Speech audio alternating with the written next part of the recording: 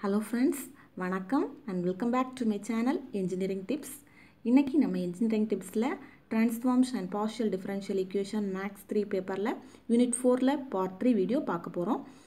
இப்போ நம்ம பார்க்க போறது ஒரு ரொம்ப இம்பார்ட்டன்ட் क्वेश्चन. நம்ம நேரடியா சம்க்குள்ள அடி போயிரலாம் வாங்க. பாருங்க. Find the cosine transform of e power minus a square x square. இதான் क्वेश्चन.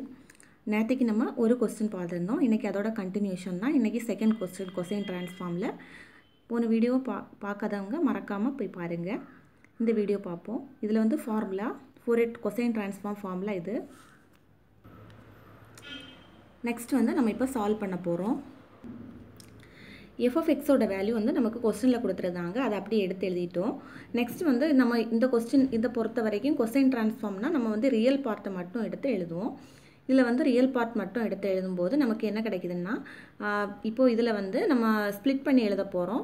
ஏன்னா நான் போன சம்லயே சொல்லியிருந்தேன் இருந்தாலும் சொல்றேன். e power a into e power b is equal to e power a plus b ஃபார்மட்ல இந்த ஸ்டெப் எழுதி இருக்காங்க. அதுக்கு அப்புறம் இங்க வந்து மைனஸ் வந்து காமனா எடுத்துருக்காங்க. எதுக்காகன்னா அந்த ஃபார்முலாக்கு நமக்கு ஏத்தது மாதிரி வரணும். அதுக்கு நம்ம சால்வ் பண்றதுக்கு ஈஸியா இருக்குிறதுக்காக இப்படி வந்து எடுத்துருக்காங்க. நெக்ஸ்ட் வந்து பாத்தீங்கன்னா இந்த ஸ்டெப்ல சால்வ் பண்ணி கொண்டு வந்திருக்காங்க. இப்போ நம்ம இந்த ஈக்குவேஷன் ஃபார்முக்கு நமக்கு கிடைச்சிருக்கு a - b the whole square form வரது வரைக்கும் நம்ம வந்து சால்வ் பண்ணி இந்த ஸ்டெப் வரை கொண்டு வரணும். நெக்ஸ்ட் பாத்தீங்கன்னா நம்ம வந்து ஈஸியா சப்ஸ்டிட்யூட் பண்றதுக்காக t = ax - is divided by அப்படினு சொல்லிட்டு எடுக்கணும். இந்த இவ்ளோ டேர்மையும் t அப்படினு சொல்லிட்டு எடுக்கணும். ஏன்னா நமக்கு ஈஸியா வந்து சால்வ் பண்றதுக்காக. நெக்ஸ்ட் பாத்தீங்கன்னா அத அப்படியே நம்ம சப்ஸ்டிட்யூட் பண்ணனும். அப்படி நம்ம சால்வ் பண்ணோம்னா ஆன்சர் என்ன கிடைக்குதுன்னா 1/a√2 e power minus s square divided by 4a² கிடைக்குது. நெக்ஸ்ட் क्वेश्चन பாத்தீங்கன்னா Fourier sine transform. இதோட ஃபார்முலா நோட் பண்ணிக்கோங்க. இதான் அதோட ஃபார்முலா.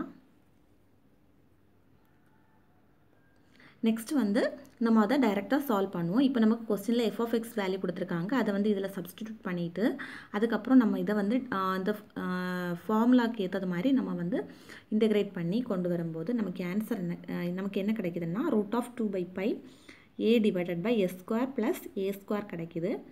இப்போ நம்ம அத வந்து இன்டகிரேட் பண்ண போறோம். இந்த வேல்யூ நம்ம வந்து இன்டகிரேட் பண்ணும்போது நமக்கு 2/π tan inverse s/a கிடைக்குது. இதே இது நம்ம e power minus bx divided by x வந்து இன்டகிரேட் பண்ணோம்னா அதே மாதிரி இதுல வந்து b மட்டும் தான் சேஞ்ச் ஆகும். பாப்போம். நெக்ஸ்ட் வந்து இத வந்து சப்ஸ்டிட்யூட் பண்ணிருக்காங்க அந்த ஈக்குவேஷன்ல.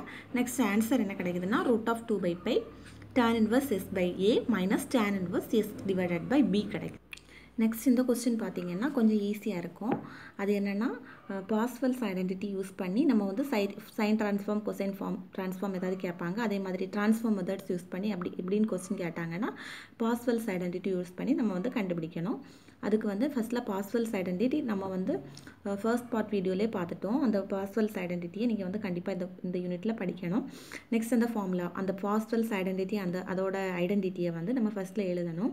எழுதிட்டு நம்ம வந்து ஃபர்ஸ்ட்ல வந்து சால்வ் பண்ணனும். ஃபர்ஸ்ட்ல வந்து நம்ம என்ன பண்ணனும்னா LHS RHS எடுக்கணும். ரைட் ஹேண்ட் சைடுல இருக்கிற பார்ட் எடுத்து சால்வ் பண்ணனும். அதுல வந்து இங்க சால்வ் பண்ணீங்கன்னா உங்களுக்கு ஆன்சர் என்ன கிடைக்குதுன்னா √2/π a divided by s square plus a² கிடைக்குது. நெக்ஸ்ட் வந்து அந்த சைடு அதாவது LHS பக்கம் லெஃப்ட் ஹேண்ட் சைடு பக்கம் சால்வ் பண்ணீங்கன்னா 2/π a² divided by s square plus a² the whole square கிடைக்குது. நெக்ஸ்ட் வந்து அதுக்கு ஏத்த மாதிரி நம்ம வந்து சப்ஸ்டிட்யூட் பண்ண போறோம். பார்க்கலாம். சப்ஸ்டிட்யூட் பண்ணிட்டு சால்வ் பண்ணீங்கன்னா ஆன்சர் என்ன கிடைக்குதுன்னா π divided by 4a³ கிடைக்குது. அவ்வளவுதான் நம்ம 4th யூனிட் முடிஞ்சிருச்சு. இந்த வீடியோ பிடிச்சிருந்தா மறக்காம லைக் பண்ணுங்க, ஷேர் பண்ணுங்க, கமெண்ட் பண்ணுங்க, மறக்காம Subscribe பண்ணுங்க. Thank you.